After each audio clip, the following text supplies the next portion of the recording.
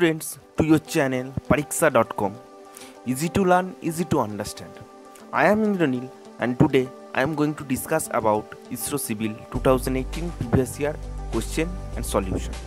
This is the third part of this video. This video also useful for GATE CE, DRDO and other state services engineering exams. And अगर मेरा ये video आपको अच्छा लगा तो please subscribe my channel and do share, and also share your valuable feedback in the comment section.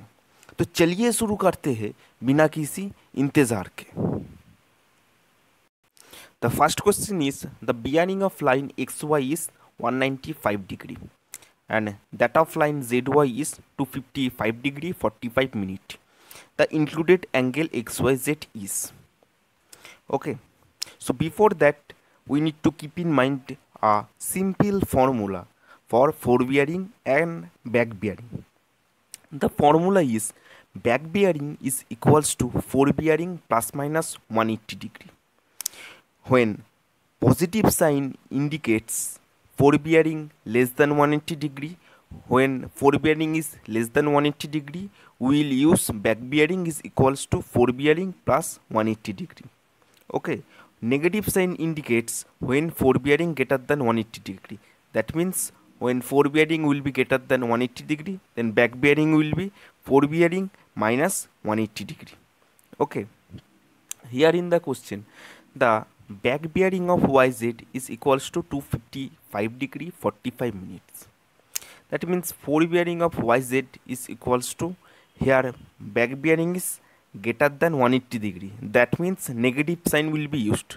So hence forward bearing, here you can see negative sign is used. So hence forward bearing of YZ is equals to 255 degree 45 minute minus 180 degree, that is 75 degree 45 minute.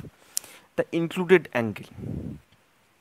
Another thing, the back bearing is equals to forward bearing minus 180 degree. So that means back bearing equals to 195 degree minus 180.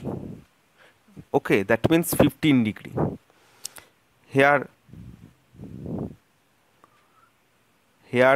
the included angle. Here this included angle XYZ is equals to 75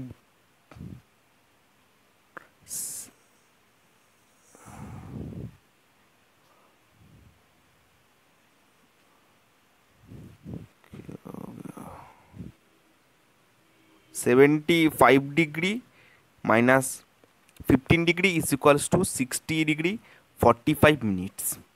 How we can calculate in a simplified manner, we will see. First of all, we need to evaluate the forward bearing. Back bearing is given of a line. Forward bearing we have calculated by as the forward bearing is greater than 180 degree, so the sign will be negative. Okay. So we have got the forward bearing of that particular line, then the included angle. Another back bearing we have got 195 degree minus 180 degree, that is 15 degree. So the difference of these two value is we are getting 60 degree 45 minutes. So that's why A will be the right answer. Okay, proceeding to the next question. An imaginary line joining the points of equal elevation on the surface of the earth represents the correct answer. The correct answer for this question is contour line. Okay, now proceeding to the next questions. The angle of friction is the ratio of friction and normal reaction, the force of friction when the body is in motion, the angle between normal reaction and resultant of normal reaction and limiting friction, and the last one is the force of friction at which the body is just about to move. The correct answer for this question is option number C. That means the angle between the normal reaction and the resultant of normal reaction and limiting friction.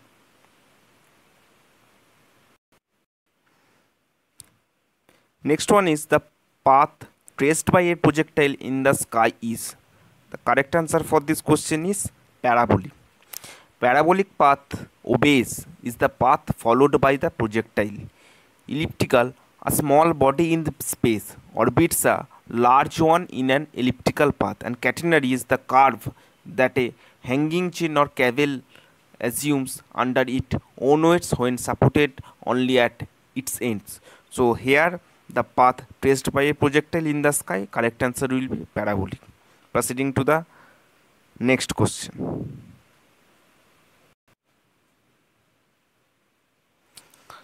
If the whole circle bearing of a line is 145 degree, its reduced bearing is. The correct answer for this question is 35 degree east.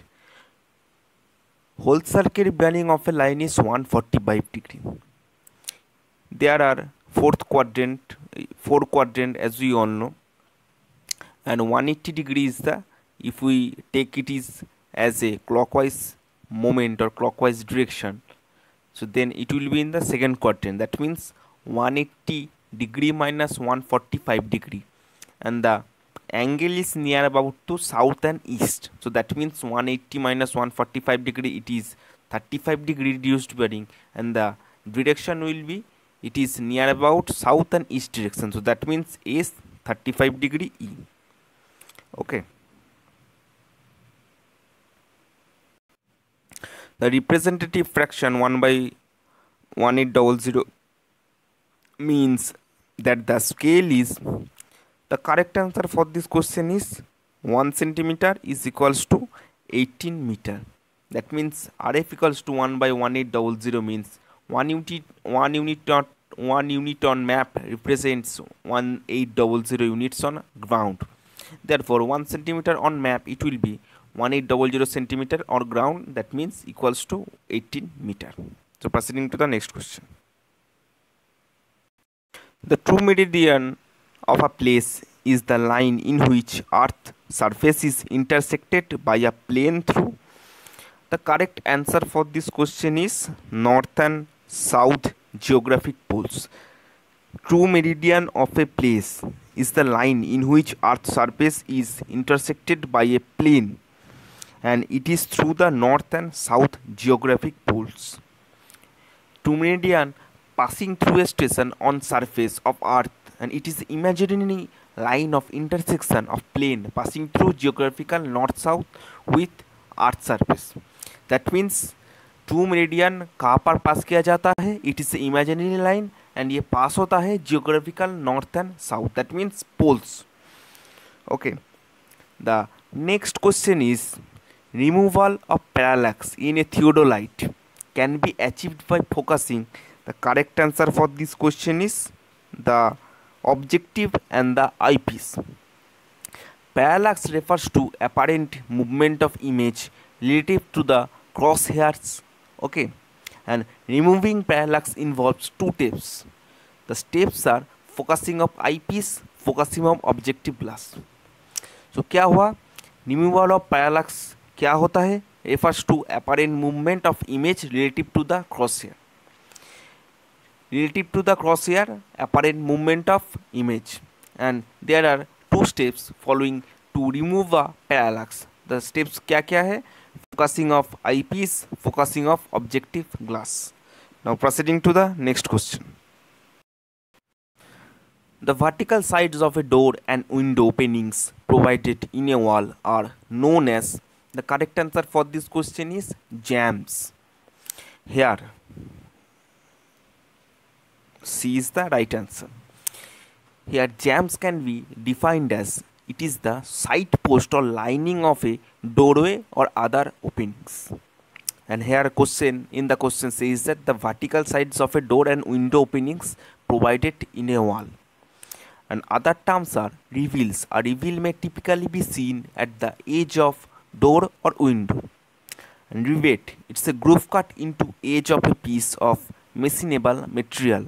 Generally we are using wood as a material in rivet, but verticals standard covering especially for glass doors. So here the correct answer will be jambs, as it is the side post or lining of a doorway or other openings. And now proceeding to the next question, the least count of vernier is, the least count of vernier, that is S by n. If it is denoted by x, then it is x by n. Okay, where x is the least count of main scale and n is the number of division taken in vernier division. If we consider it a direct vernier, okay, then least count of vernier will be x minus v.